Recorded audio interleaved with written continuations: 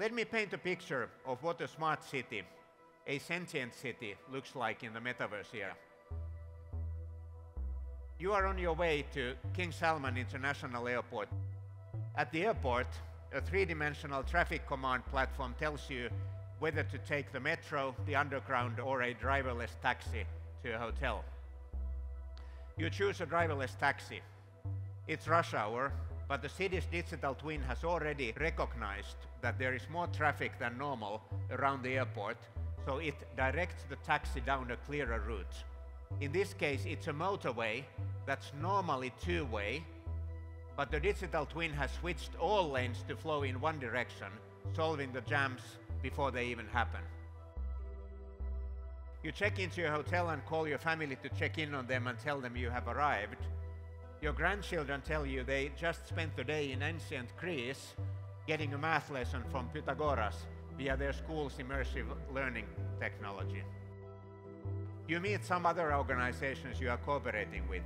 One is the nearby souk, where the CTO's team have created virtual overlays for the fruit and vegetable merchants. So all you need to do is glance at one of the stalls and straight away you know what's in season, where the produce is from, and what you might make for dinner that evening. On the train, you talk to your local team about their logistics operation. They are designing highly adaptive distribution networks, warehouses, and sorting centers. And new hires to fill additional roles will be onboarded and trained quickly through virtual tours and simulated environments. Next, it is a local telco.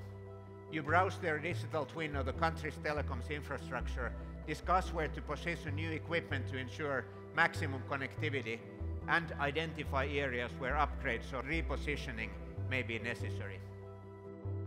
The number of use cases is simply huge, and we are only at the beginning of the journey. And remember, I have been painting a picture of just one city. Imagine the possibilities if these same technologies and services were rolled out to cities across the country, across continents, across the globe.